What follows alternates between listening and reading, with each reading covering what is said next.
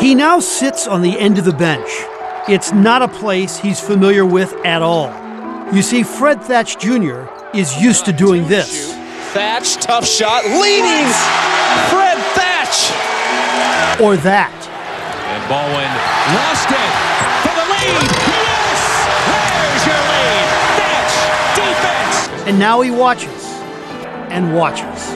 I feel like everything happens for a reason, personally, so I wouldn't even say I've been depressed. It's just been like extremely frustrating.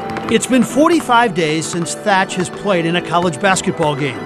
A condition called isolated myopathy, where the blood cells don't work properly, caused his body to break down. It took some time for it to get really bad.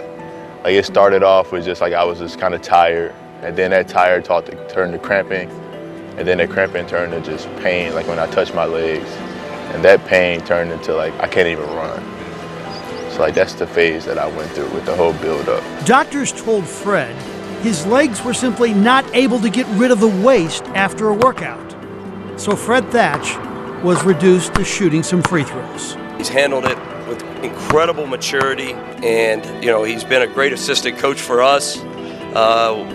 Things like that. But hopefully soon he can get back out here. But can you imagine, 20-year-old who's going to be a star player for us, and all of a sudden you don't get to play and you don't know exactly why, and you feel good. He feels like he go out there and play for 40 minutes right now. So I can't imagine somebody handling it better than he has. Yes, the good news is Thatch has resumed practicing with the team, and he's around his teammates.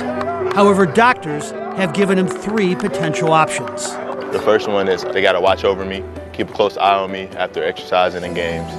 The second level is I'm gonna have to take a pill every day and steroids. Or the third step is it's really bad and like I won't be able to play basketball at like D1 level anymore.